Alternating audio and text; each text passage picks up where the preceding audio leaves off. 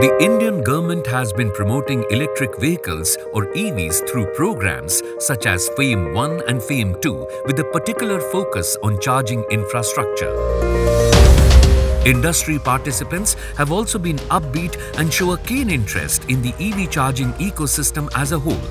In this part of the series, we have ChargeZone, an EV charging company, a company with the vision of installing 1 million charging points across the country. ChargeZone is offering best-in-class EV charging services and operations management solutions that effectively responds to the demands and challenges of EV charging networks for B2B and B2C markets. As the name speaks for itself, we are busy building up one of India's largest EV charging network meant for personal mobility as well as for commercial mobility. Our journey started 3 years ago when we conceptualized the very nature of this business. When the government decided to take a call of classifying EV charging as a consumer service and thereby deregulating it or delicensing it in a parlance of electrical or power sector terms as a consumer service. And that was the beginning for ChargeZone in the summer of 2018. And as a first step, we took a call to develop the technology in-house.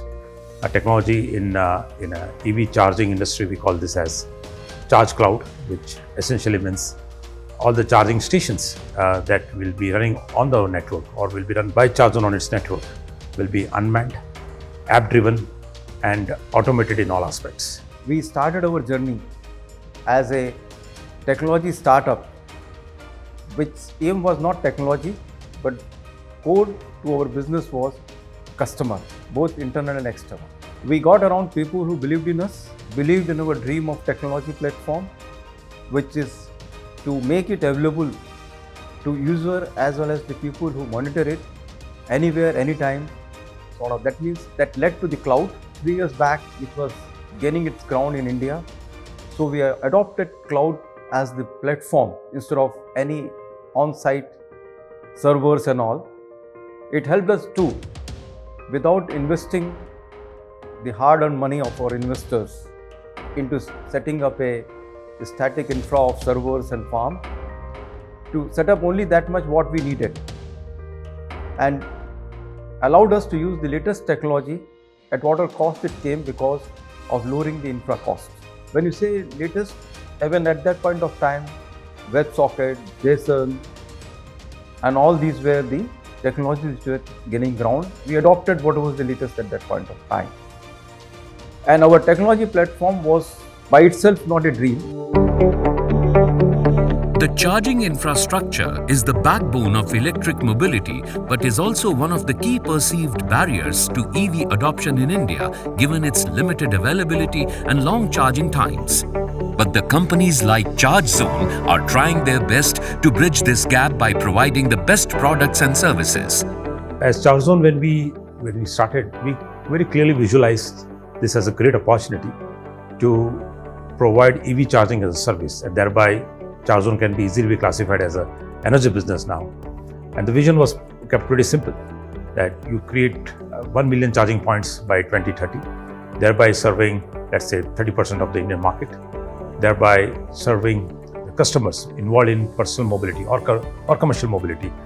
And one of the most famous problems that we are trying to solve here is the range anxiety. Because essentially when we buy a car, a petrol or diesel car, we really don't think about petrol pumps because they were all there for the last 40-50 years. However, when you plan to buy an electric vehicle, the first thing that comes in your mind is where do I go to charge? Because I'm not buying an electric car just to drive within the city. It is meant for an intercity travel or for a commercial application. So ChargeZone solves, or rather ChargeZone has determined for itself that it can solve the biggest problem in this industry by providing a reliable EV charging network for electric vehicles in the country. गाड़ी मैंने जब से bye किया है तब से मैं ChargeZone का इस्तेमाल कर रहा हूँ। नवसारी में 2-3 बार मैंने चार्ज किया है और बहुत फास्ट चार्जिंग है। 60 किलोवाट का चार्जर है। मैं दूसरे भी चार्जर सूरत में यूज़ करता हूँ, उससे भी यह बहुत फास्ट है। दूसरे चार्ज में मुझे घंटा सवा घंटा जैसा हो जाता है, लेकिन ChargeZone से मुझे 30-40 मिनट में मेरा 100% चार्ज हो जाता है। कस्टमर सपोर्ट भी अच्छा रहता है, ChargeZone से मैं रिक्वेस्ट भी करना चाहता हूँ कि आगे और स्टेशन बढ़ाए। Spread across 22 cities across India, ChargeZone have more than 400 stations and 1200 plus charging points. ChargeZone has successfully electrified Mumbai-Ahmedabad NH8 highway with its public charging stations connecting cities like Ahmedabad, Vadodara, Surat, Navsari, Vapi, Manor, Mumbai. I have been traveling from Pune to Ahmedabad, and while going I have used two chargers of ChargeZone. One is in Navsari and the current one which is in Karjan. So it has been very simple, the charging, using the application is very easy and simple, and also we have a facility to reserve a slot, which none of the provider is currently providing. So it's good service and good option for EVs. When it kick-started 3 years ago, well, there was not much of visibility of electric vehicles at that point of time.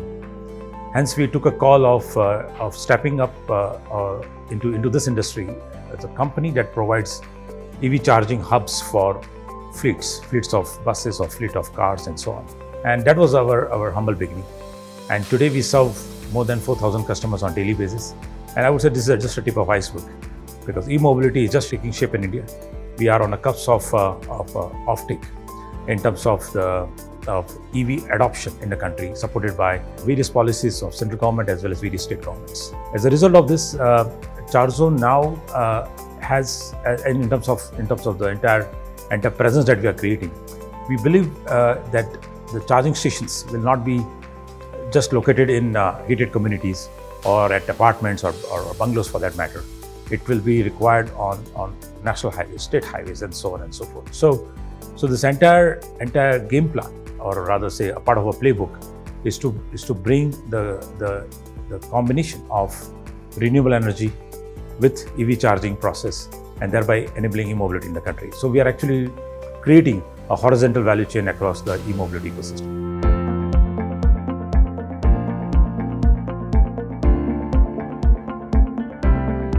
Challenges are many. When we started, we couldn't afford AWS, Azure and all that. So we started with a private cloud, Carry.net. We upgraded to the one which is being used by public sectors in India, because data has to be stored in India. And when we shifted to them, as I told, we keep on evolving. About 1.5 years back, 2 years back, when we shifted to the Go4U cloud, which is being used by GAIL and a lot of public sector, which promises that your data will be stored in Indian shore as the regulations come last year. So we graduated from Carry.net to the next version of it. And now when we are going to do this, we are going to now go to Azure. So this was a challenge. Every time, whenever you shift, there is to be some disruptions. So we had to meet this thing. Second problem it happened was connectivity. Everywhere, when you look overseas and all, their SIM connectivity is so good that all these chargers work on SIM. But to our misgiving, we found that is not sufficient in India because of what all happened. And see, when you started 3 years back, we didn't have any problem. But slowly this started coming in, as you know, the restrictions of towers being put, our own phones start drop calls. So that was a big challenge, which now we have come up by using the lease line at all our major hubs. And hopefully this thing will improve. And on highways where there is no, when we choose a station, we see that connectivity is good. Not only the electrical power, connectivity, so that my client doesn't have to wait for his mobile to get connected. And also connectivity has been the major issue, one of the major issues to solve. Second issue has been getting there is always rules, regulations, getting the electric supply, enabling it, permission, getting the EV tariff, etc. This is the second challenge that we have been facing. The third is manpower. Since this sector which is coming up new, you don't get trained manpower. So we take in, as you see, we have a very young crowd of people here. We take them, train them, and see that we still deliver the best of experience to our clients. ChargeZone has partnered with various industry stakeholders as well as government departments to fulfill the government's dream of going electric.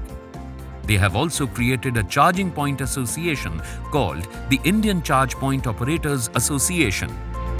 As Charge India, we have created a single voice representing the industry to engage with the government, to work on the policies, to improve upon the existing policies and make it affordable, reachable in terms of EV adoption in the country.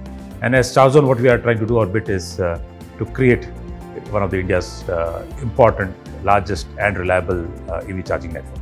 So that's been our contribution so far, and we'll continue on this journey for the decades to come.